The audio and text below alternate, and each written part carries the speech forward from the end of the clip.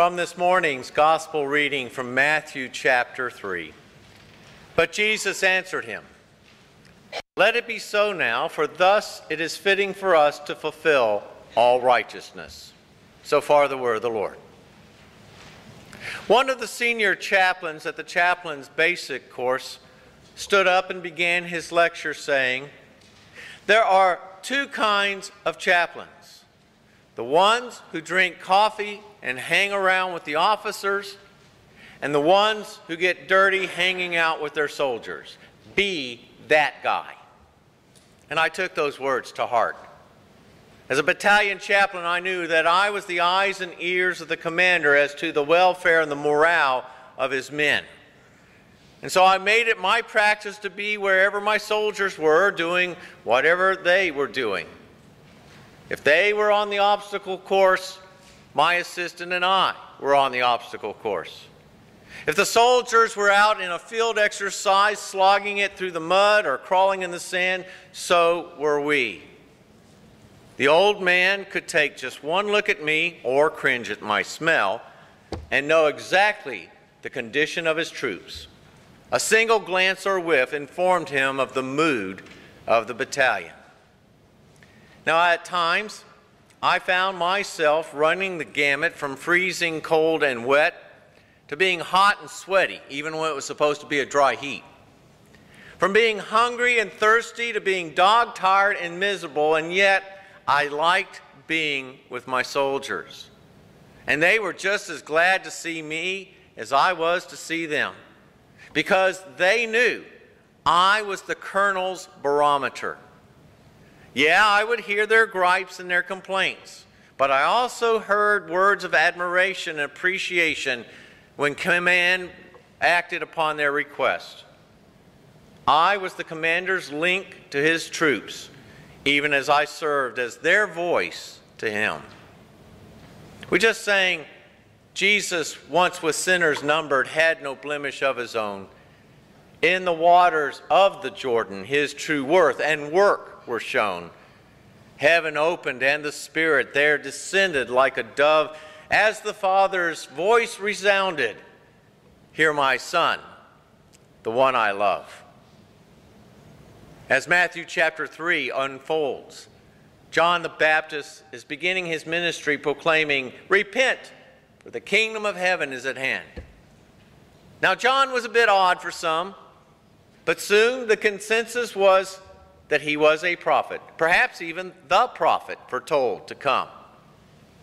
His was the voice of God to people who hadn't had a prophet in their midst for 400 years. And when they came out to the wilderness to hear him, well, evidently his words pricked their consciences, since we read that they were going out to him and they were baptized by him in the river Jordan, confessing their sin.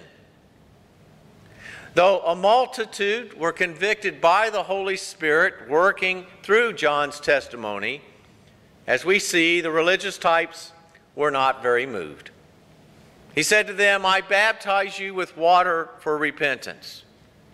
But he who is coming after me is mightier than I, whose sandals I am not worthy to carry. He will baptize you with the Holy Spirit and fire." One day, as John was preaching and baptizing people in the Jordan River, Jesus showed up. Now, for 30 years, he had been quietly living as the carpenter's son, but now he steps forward. And our text for today picks up at verse 13. "Then Jesus came from Galilee to the Jordan to John to be baptized by him." Now, John would have prevented him, saying, "I need to be baptized by you, and do you come to me?" But Jesus answered him, "Let it be so now, for thus it is fitting for us to fulfill all righteousness." Then he consented. And when Jesus was baptized, immediately he went up from the water, and behold, the heavens were opened to him, and he saw the Spirit of God descending like a dove and coming to rest on him. And behold, a voice from heaven said, "This is my beloved Son, with whom I am well pleased." The Gospel of our Lord. Now, John knew at some point the Messiah was going to show up. God had promised him that. He had been proclaiming his coming for quite some time. And though he knew that the Christ would eventually make himself known, he was still caught off guard when Jesus steps up to take his place in the line of sinners to be baptized. Hey, John, I'm here to be baptized. Jesus, John blurts out, I think you got it wrong. I shouldn't be baptizing you. I'm not worthy. You should be baptizing me. But Jesus insisted, do it. God's work, putting things right all these centuries, is coming together right now in this baptism. That's how the Message version puts it. Let it be so now, for thus it is fitting for us to fulfill all righteousness.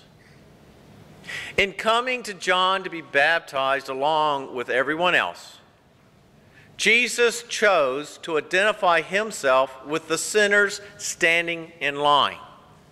Along with unfaithful spouses, cheating merchants, doubting Debbies and Donalds, and all the multitude who had been stirred to repentance by the Holy Spirit to confess their sins, to assuage their consciences, in the midst of that line stood the Holy One who would go on to the cross for them and for their salvation. He stood under a hot Middle Eastern sun and in the mud of the Jordan's banks along with the rest of them. He wasn't there to set an example for others to follow.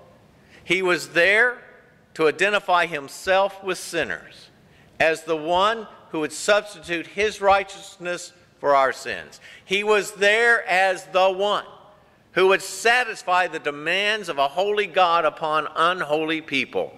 He was there to make sacrifice of his life for the sake of our salvation. That's right, I said, our salvation. We were just as much on his heart and mind as those to the front of him and those to his back, those to his left and those to his right. Even as he was praying in the garden for us, while praying for all of his disciples before his arrest, Jesus said, I do not pray for these only, but also for those who will believe in me through their word. Jesus is not coming to John's baptism for repentance for himself. He had no need to. I mean, even John saw that. I need to be baptized by you, he says. No, Jesus was there in line with sinners because it was time for him to assume the great office and work as Savior. He chooses baptism by John as the right way to begin his work of redeeming the sinful children of men from sin, death, and hell in order to restore them to God's gracious kingdom. He chooses baptism to restore us to our merciful Father. It is as Paul tells the Romans in today's epistle, do you not know that all of us who have been baptized into Christ Jesus were baptized into his death? We were buried, therefore, with him by baptism into death, in order that just as Christ was raised from the dead by the glory of the Father, we too might walk in newness of life. Jesus specifically came to be baptized in the Jordan by John to fulfill all righteousness. Jesus is our substitute. He chooses to take our place before God's holy and righteous judgment, chooses to take God's wrath upon himself in our stead. And because he substitutes himself for us poor, miserable sinners, we do not have to fear God's wrath or wince at the prospect of his eternal punishment for our sins. We know that our old self was crucified with him in order that the body might be brought to nothing, Paul says. For one who has died has been set free from sin. Thus, with St. Paul, we can rejoice knowing that if we have died with Christ, then we believe we will also live with him. Jesus prepares the waters of our baptism to make us clean before God's judgment seat as one of those who have washed their robes and made them white in the blood of the Lamb. Jesus submitted to John's baptism along with sinners who were coming in repentance to affirm his identity with the sinful children of men, to provide them with a perfect righteousness, even as the Scriptures teach us. For God has done what the law, weakened by the flesh, could not do. By sending his own Son in the likeness of sinful flesh, and for sin, he can send sin in the flesh, in order that the righteous requirement of the law might be fulfilled in us, who walk not according to the flesh, but according to the Spirit. Jesus chose to serve us by coming to our earth, taking our place, and accomplishing our salvation through his sacrifice. He showed us the goodness of our God, of whom David speaks in today's psalm. For you, O Lord, are good and forgiving, abounding in steadfast love to all who call upon you. You, Lord, are God, merciful and gracious, slow to anger, and abounding in steadfast love and faithfulness. Turn to me and be gracious to me. Give your strength to your servant and save the son of your maidservant. Show me a sign of your favor. And God responded to David's request, showing both him and the whole of humankind his favor by sending Jesus, my beloved Son, with whom I am well pleased, who came into our world for us to fulfill all righteousness. This is the baptism that our Savior greatly longed to undergo. This the crimson cleansing needed so the world God's love might know. This is the mission of Messiah as he stepped from Jordan's stream. He, the chosen and anointed Son of God, sent to redeem. Jesus, once with sinners numbered, full obedience was your path. You by death have consecrated water in this saving bath. Dying to the sin of Adam, rising to a life of grace, we are counted with the righteous. Over us, the cross you trace. Truly, thanks be to God, is our response. And all God's people said, now may this, the peace of God that passes all human understanding, keep and guard your hearts and minds unto Christ for life everlasting. Amen.